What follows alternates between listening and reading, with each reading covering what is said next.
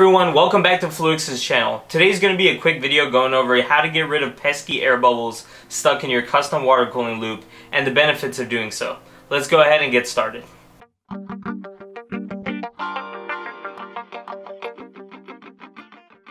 So I was doing some maintenance on my custom water cooled PC right over here and I noticed something. There was a pesky air bubble stuck in my CPU water block. Now air bubbles are pretty normal in water cooling loops, but sometimes they can come up in the most inconvenient places, such as water blocks. Having air in your water blocks is not beneficial, but it is normal for air to be propagated in other components such as your radiators, your tubing, and the top of your reservoirs as air naturally rises. Now having air in these other components won't affect performance too much, but having air bubbles propagating in your water blocks will affect temperature, especially if air bubbles are propagating near the microchannels of your heatsink fins, because to simply put it, air has a lower coefficient of heat transfer than water. A large enough air bubble over the heatsink fins of your water block can cause heat spikes and affect thermal performance, so it's best I work to get the air bubble out of my Tri-Swift water block.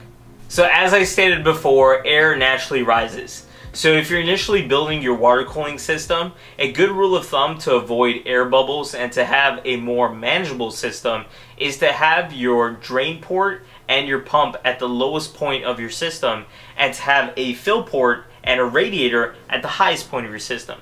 That way all the air bubbles will come out to the top where the fill port is or get stuck at the top radiator, and that way it won't affect the performance of your water blocks.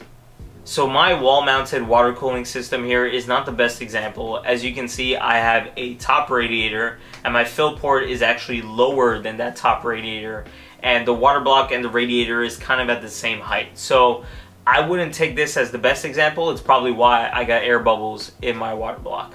So to get the air bubbles out of your CPU and GPU water blocks, you'll need to go through a careful process of tilting your PC back and forth, side to side, to transition the air to another part of the system.